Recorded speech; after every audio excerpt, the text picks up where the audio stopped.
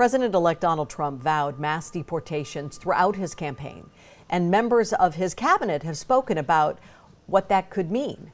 Well, now immigration advocacy groups are preparing, and the city will soon host a closed-door summit to develop a strategy for immigrants and their families.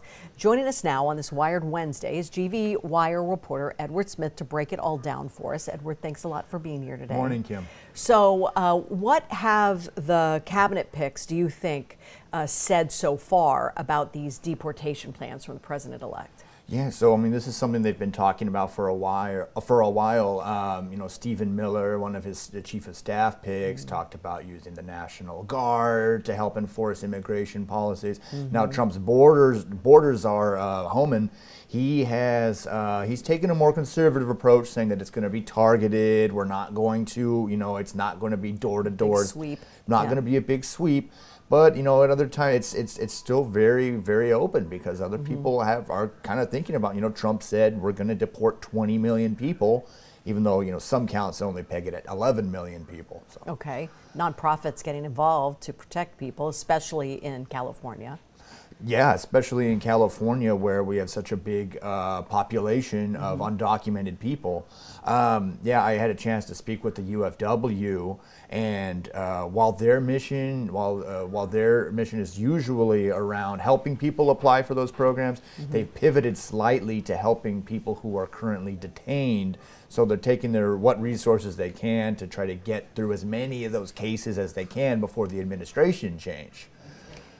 When there are families who are, you know, part of the refugee community, or feeling like, or knowing that they could be part of this, well, what do you say to these people? Where do they go? What should they be doing, based on the research you've done? I mean, so, you know, knowing your rights is going to be the first thing. That needs to be done. You know, you can't do anything without a warrant. People can't come into your house without a warrant. You know, and you know those are things that that need to be watched out for.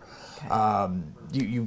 Don't do that. Okay. You know, Fresno is home to a big refugee community. After the Afghanistan evacuation, we have probably about 1,000 people who've come here, you know, escaping the Taliban. Many of them for service that they did for the U.S. military.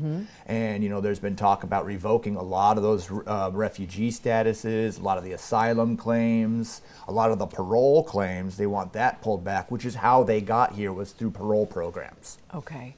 But if any of that happened, like their parole got pulled or something like that, they would know about it first, wouldn't they?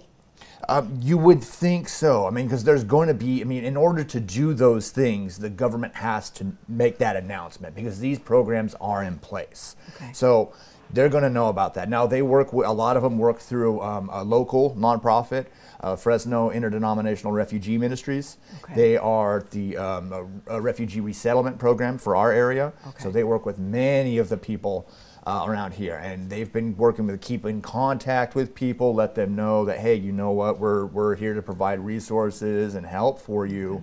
But a lot of it is dependent on the administration. Sure. And what have officials said about using law enforcement to help with this immigration enforcement? That's been a big talk at the top level, where they want to use cooperative states to help with uncooperative states. So here locally, I had a chance to speak with Luis Chavez, who may become the new supervisor. He is opposed to using the sheriff to help with those. I had a chance to talk with the Fresno County Sheriff. Now, he said he doesn't want to get engaged in hypotheticals, but he said that his job is focusing on local law enforcement issues, and that does not include immigration and customs enforcement. Okay, that's a big statement right there. Yeah. Okay. Thank you very much for coming on and talking to us. We appreciate it. Thank you. Obviously, a lot can happen between now and January 20th, when Inauguration Day is, and then, of course, what will happen right after. Great day. We'll be right back.